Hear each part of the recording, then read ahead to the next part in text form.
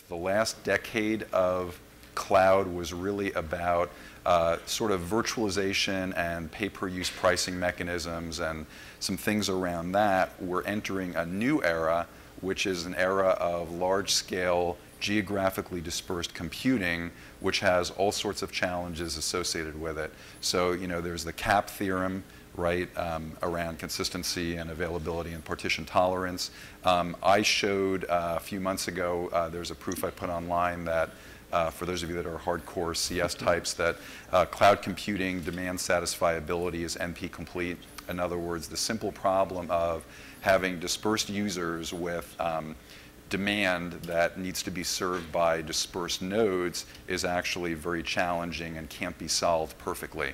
And since those demands are actually time varying, it makes the problem even more complex. So it doesn't take just until the end of the universe to solve the problem perfectly.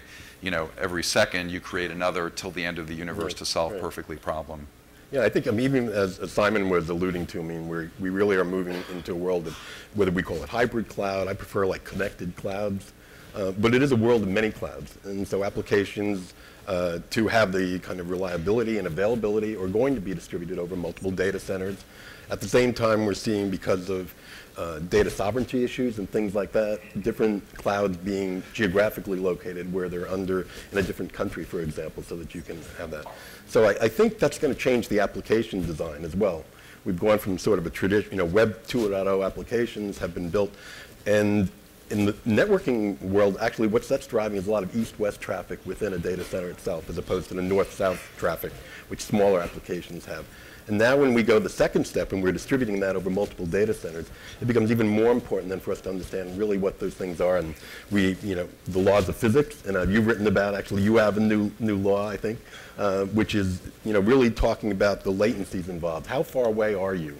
So we've traditionally solved that with CDNs. We have to really start taking that into account when we're designing these applications. And I think we're also looking at the fact that it's really being dominated by data. And so that we're actually, I believe we're going to start to see, just like there's been a lot of talk about fabric computing, where we're sort of merging computing, storage, and networking into a single kind of fabric, that the data will be, you know, the dominant, you know, attribute there, because it's going to be far easier oftentimes to move applications than it is to move large data sets.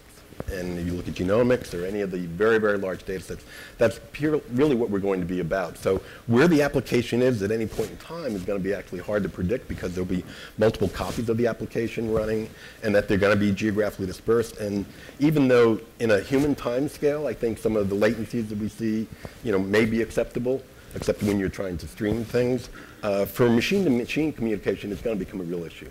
And so I think we're going to see tremendous new opportunities for how do you place applications, to be close to the user, to be close to the data, and making that kind of trade-off. Even though it may be NP complete, but I think that, you know, there are good enough solutions, and I think that this next year we're going to see a lot of progress in that area. The new architecture will be a balance of both, you know, all of these layers working together harmoniously and seamlessly in an intelligent fashion. You know, my challenge, I think, to the network service providers is to create more intelligent network capabilities with greater flexibility, accessible via an API. I'd like to see bandwidth on demand, QoS on demand, routing control, things like Anycast routing, things like your network positioning system. So things that really help optimize this, especially as you look at the relative cost trends for all of these different components.